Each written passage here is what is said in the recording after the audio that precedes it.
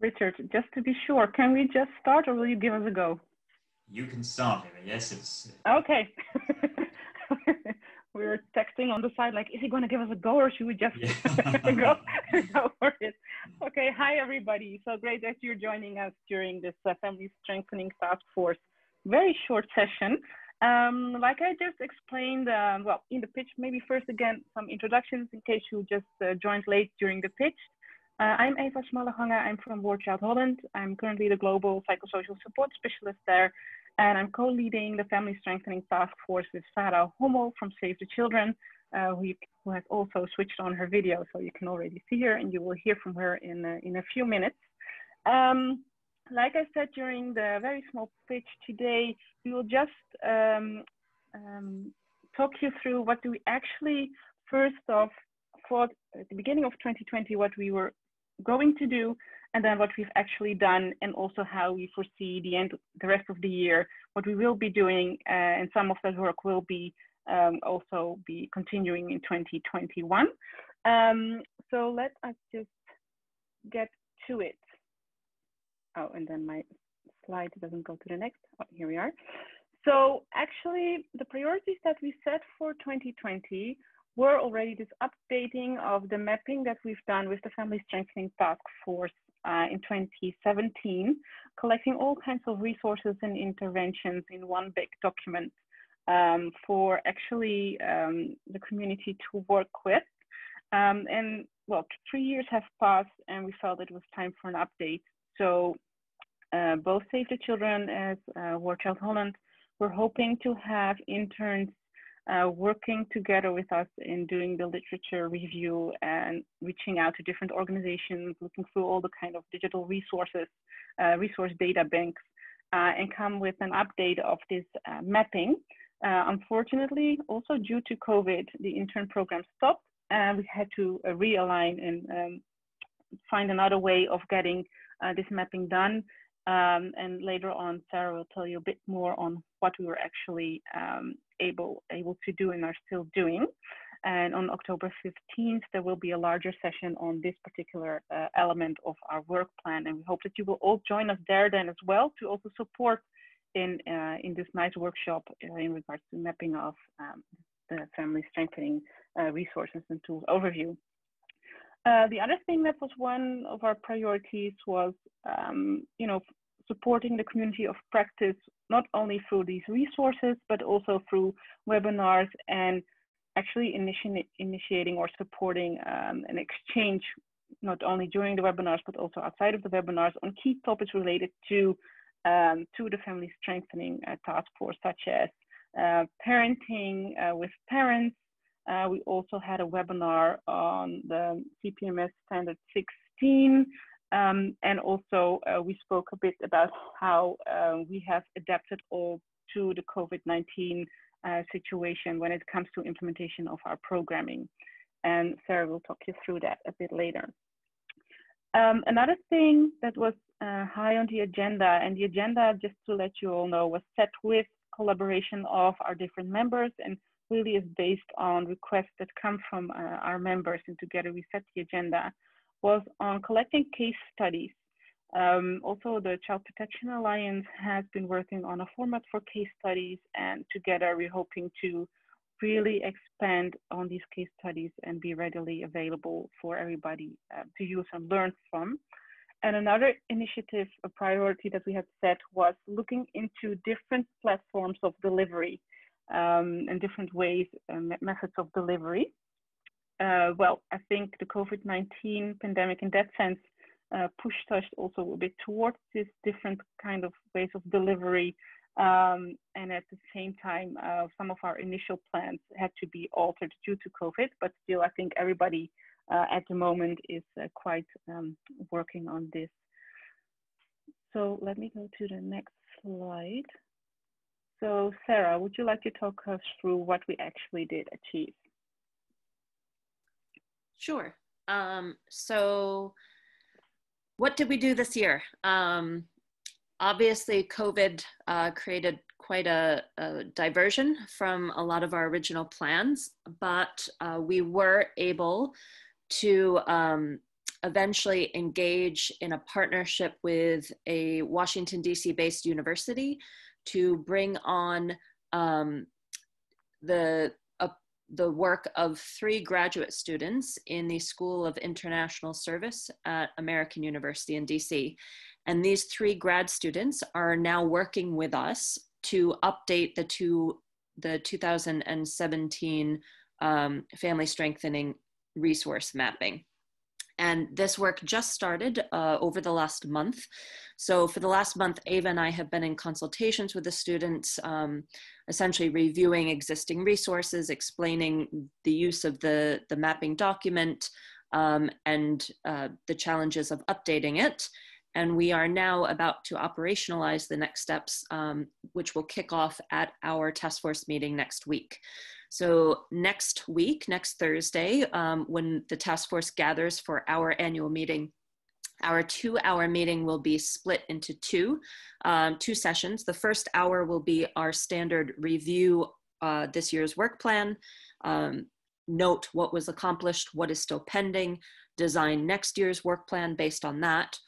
And then we will then transition into a 1-hour focus group with the students from American University, where they will solicit our feedback on our ideas related to the mapping. So asking us for input on the content and the format, any special requests we have for things we want to see there, us getting feedback so that we can help them decide what is there that is no longer relevant or has an updated version, new things, new tools, new resources that various members of the task force or beyond the task force have piloted and are now are globally available. We will also ask for guidance on what the final product should look like. So we're currently considering everything from just a standard Excel format to a more complex annotated bibliography, to a more interactive platform. So we'll also request feedback on that. So currently the timeline is we kick it off next week with a focus group. The focus group will then be followed up with a survey that all task force members will receive by email, soliciting further feedback and guidance on the revision of the mapping. And then in follow-up to that, some one-on-one interviews will happen between the students and any members of the task force that want to be more involved and give more support and guidance. We expect to have the final draft of the updated mapping completed in December. It will then be finalized in Q1 of 2021, and we will then organize a webinar to present it to the Alliance. So that's our first major piece of work, the resource mapping. For the case studies, as Ava said, we have, through our webinar series this year, we have had a lot of case studies presented verbally and with very nice photos and slides in the webinars, but we have struggled to document them in more detail.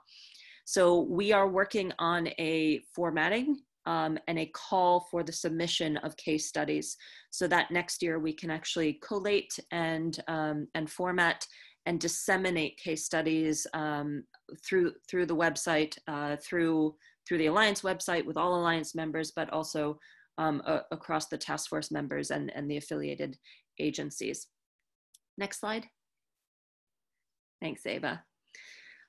Okay, and then the last major thing that we did over the last year are the webinars. So last year we set out to do at least one webinar per quarter. We almost accomplished that. We managed to do 3, and our hope is that next year we will be able to do more. And not only that, we'll be able to do at least 1 per quarter, but we'll be able to alternate time zones and languages. So this is a future goal for expanding the webinars so that we continue to build knowledge sharing across the global community of practice of the task force. So the 3 webinars that we did conduct, the first was in November last year, which was on care for the caregivers. And this was a webinar focused on MHPSS interventions for caregivers. It was moderated by World Vision, and we had 3 speakers from WHO, ACF, and War Child Holland. The second webinar was in April of this year, and that was the CPMS Standard 16 presentation. Standard 16 of the CPMS is on family strengthening. So the co-leads of the task force gave an overview of the Standard 16, and then we had a very nice example of how this standard is being used in action during COVID, which came from Tushinda, and where they presented their social worker model that they're currently using during COVID lockdown in Kenya. Then the third webinar took place in June of this year, and that webinar was on adapting family strengthening approaches during COVID-19. We heard examples from War Child Holland, Tushinda, and Save the Children. And then we had a very nice interactive discussion and Q&A where many of our colleagues shared both challenges and successes in program adaptation during COVID. We are currently working on our next round of scheduling for new webinars. Hopefully we will be doing 1 in Q4 this year, and then at least 1 or 2 in Q1 of next year, including a webinar to present the updated mapping of the Family Strengthening Resource Guide. Next slide. Ava, would you like to, shall I kick it back to you?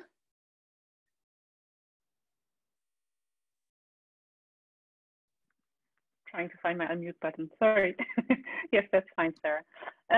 So that's what we were hoping so far to do and what we were able to achieve. And then for 2021, what our priorities will be will actually also, as Sarah said, will be discussed in the first hour of our annual meeting on October 15th. But of course, as co-leads, we have already been a bit brainstorming on what we would like to have on the 2021 and beyond agenda. So as Sarah said, the webinars should continue as well. Updated family strengthening resource mapping. So during the 15th session, we will tap into your brains and suggestions when it comes to, okay, what should this resource actually look like? How is it user-friendly and interesting and appealing enough to also actually use? But then we need to see how can we further make sure that it's really disseminated and used in practice. So that's another thing that's on the 2021 agenda. So do a bit more with the mapping and advocating for the mapping and its use, and maybe has happened with the previous version.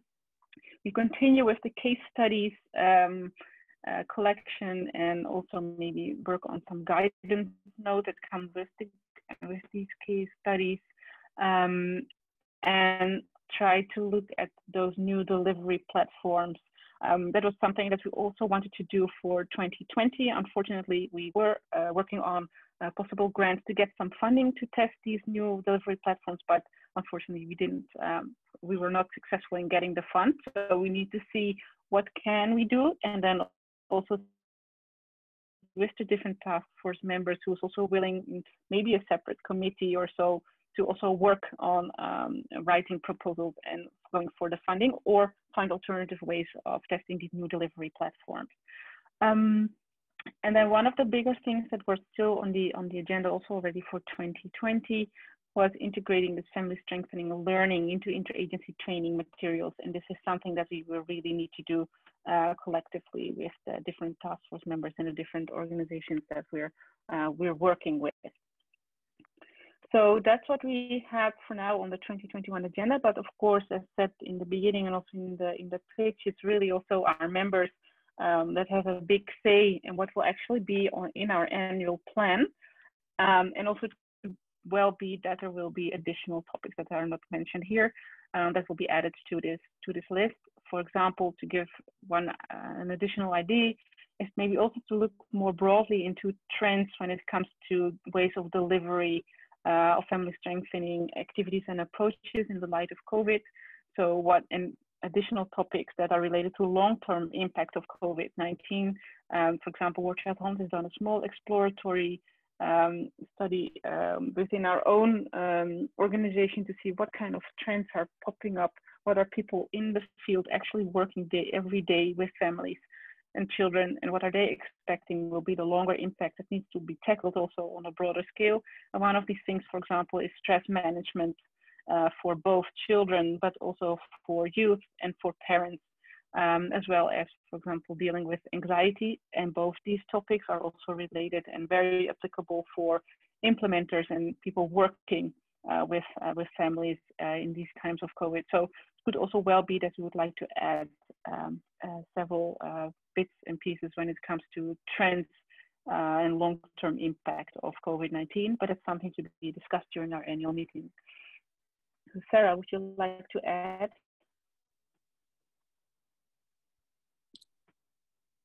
Correct me if I'm wrong, that is our last slide, right, Eva?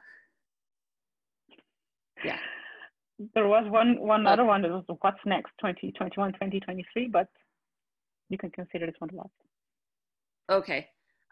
So given the segue into what's next, obviously we have a new planning period. There's a lot that's happening right now that is carrying over into 2021 and will definitely be part of our work plan next year. But there is definitely room for new things and new priorities, especially if funding is available. With that said, why don't we pause and open it up for questions or comments or any reflections from anyone who is here with us right now. Whether you are part of the task force or you're interested in joining the task force, or if you don't necessarily have time but would still like to benefit from what we're doing, please feel free to make suggestions or ask questions. We have at least another 10 minutes for conversation.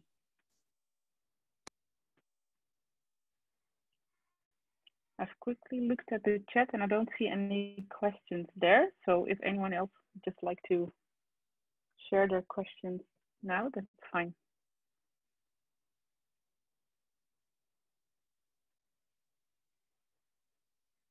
Deafening silence.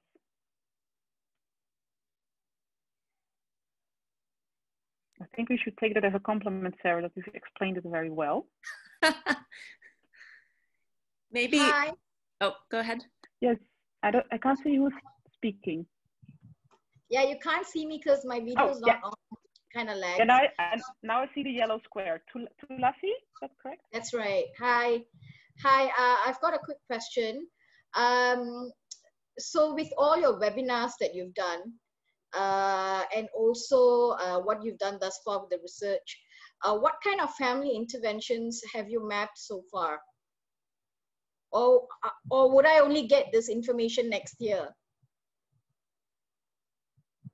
So the mapping is a specific resource that we currently have. It is an Excel spreadsheet, which is essentially a list of global resources, everything from training protocols to technical programming implementation guides to monitoring and evaluation tools or resources, all related to family strengthening. A lot of it focused on parent and caregiver support. And this actual mapping was done in 2017. So what we're currently doing is we're updating it. So we're going through it, we're seeing which of these tools are still relevant and are the most updated tool resource from whichever organization produced it. We're looking for more recent, more updated versions if they exist of that specific tool. We're also looking for what new things have been developed in the last 3 years that obviously were not included because they weren't around at the time. And what we're going to do, because a lot of the focus around the task force and around the concept of family strengthening, at least within the Alliance, has grown to be a lot more multi-sectoral over the last few years. We're also looking more broadly. So not only are we looking at child protection in humanitarian contexts, we're also looking at the development nexus. So how we move in child protection programming for family strengthening between development and humanitarian and back and forth, and that kind of middle ground. We're also looking at a multi-sectoral lens. So looking at family strengthening strategies that not only come from child protection, but are things that would be, would have linkages with child protection if they come from health or nutrition or education or youth and livelihoods programming or any type of multi-sectoral approach that might not be CP specific. So we're essentially just expanding the horizon, updating the materials, getting new things into it, and developing it into a slightly different format, which is yet to be determined. We're waiting for feedback next week during the focus group about exactly what will work best for the task force members and members of the Alliance more generally. This mapping document will be shared next year. We currently hope to have the final draft in December, and then the task from the graduate students that are developing it on our behalf. And the task force will then finalize it in Q1 of next year. Once it's finalized, we will organize a webinar and we will present it on the webinar, and we will then make it available on the Alliance webpage where you can download it for your own use. Did that answer your question? It did, but I think I will probably find more information in the resource package, I think, once it's developed. Because I'm really specifically looking at some of the, I suppose, family strengthening tools and how can I contextualize it here in this context. So I suppose I'll wait for the updated resource package. Thank you. Thanks, Sarah. Sure. The current mapping, the 2017 mapping, is currently available. It is on the Alliance website. So you can download that version right now, and I'm sure that that's a very good version. It has a lot of really useful tools, a lot of it focused on the well-being of parents and caregivers. But this kind of expanded and updated version will be available next year, and it will also be available for download from the Alliance website. Okay, great. Thank you. You're welcome. Sorry, we was have, sorry. Hi, are you hearing me? Yes, hello. Hello, hi, I'm Sos. We was have a program. There are positive discipline in everyday parenting. And also we have a parenting skill. We can update this program to be like a benefit during the COVID-19 also for, and also for the next year for the online session, and use it. Only we need an update and implement it online or during the radio. We can.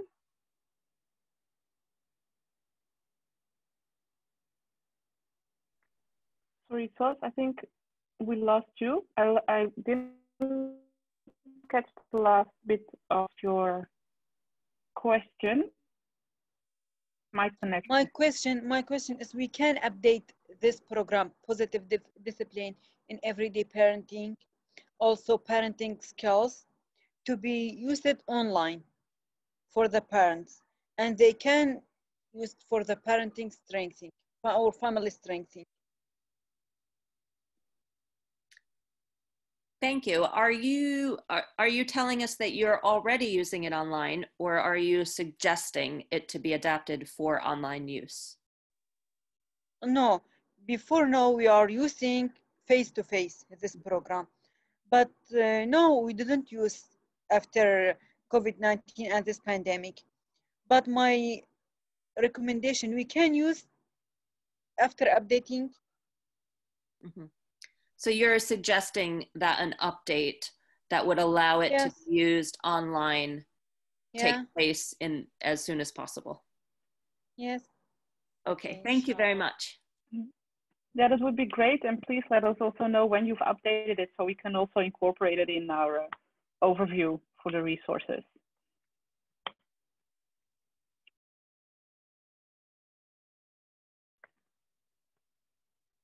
Let me also, I see some questions popping up in the chat. I think we can do at least one. Sarah, I will read them and then you can try to answer them.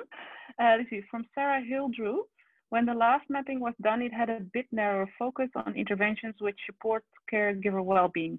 So will part of the push be to cover a wider range of interventions which support family strengthening more broadly? Most probably.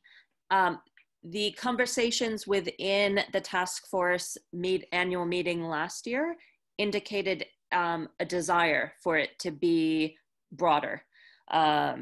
Broader within the concept of family strengthening, broader within the humanitarian development nexus, and broader within a slightly more multi-sectoral lens. This will be part of the feedback that we request from the task force group next week during the focus group. The focus group is really going to be the first time that the 3 students that are actually writing the update are going to hear from the whole focus group at one, or from the whole task force at once, to get everyone's feedback on what they would like to see there, how they would like it to be presented, whether they prefer more of a focus in one specific sector or through one specific technical or programmatic lens, or whether they would like this broader view. So far the conversation has led us toward the assumption that it is going to be much broader, but this will be confirmed next week at the task force meeting. Does that answer your question, Sarah?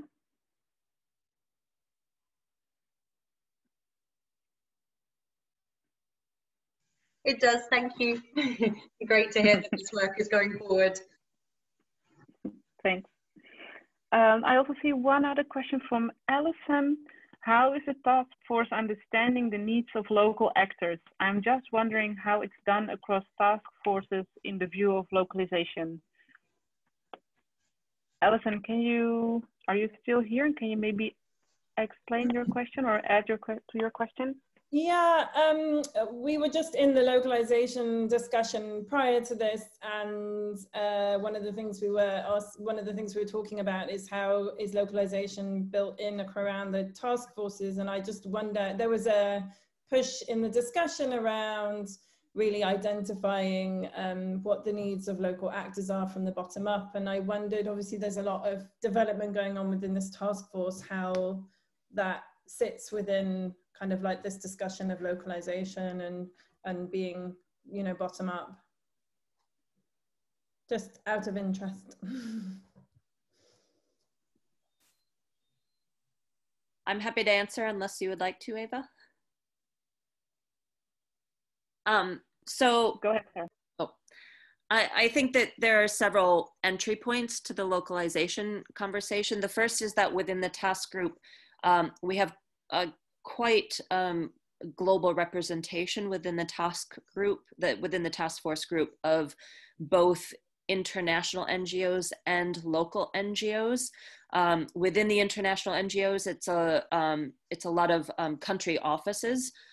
So we have, I would say, at least I mean, I didn't actually run the statistics on this, but I can say from being in the annual meeting last year and our task force meetings this year, we have significant representation from local INGO partners as well as independent local NGOs who are feeding into this. And from the second, the mapping itself is looking, sort of the parameters of the mapping process are looking for any type of approach or tool or resource that is used in more than one country. So specifically looking at regional partnerships and tools that are adapted to regional settings or regional contexts that hopefully will be, or the local adaptations of global tools or global approaches or global methods. So I think it's an ongoing conversation, and it's something that we're trying to do better and make sure that everything that we are including is relevant to the local context. But it's hopefully something that is is so far and will continue to play out well within the group in meeting the needs of our local partners who are significantly represented in the process. Great, thank you. And I'm just looking at the time, it's 5 o'clock, so I'd just like to maybe close the session off with one last question from Iman, who is asking, how can this map help us during our job during COVID-19, and how will it make our job more easily? And I think one of the things that we hope during the session on October 15th is also to figure out together with the group how this mapping can be of most use for everyone that's, you know, actually in need of this information. So how can we make it user friendly? How can we categorize it in such a way that you can easily find the information that you need to make a decision on maybe appropriate interventions or activities within your specific context?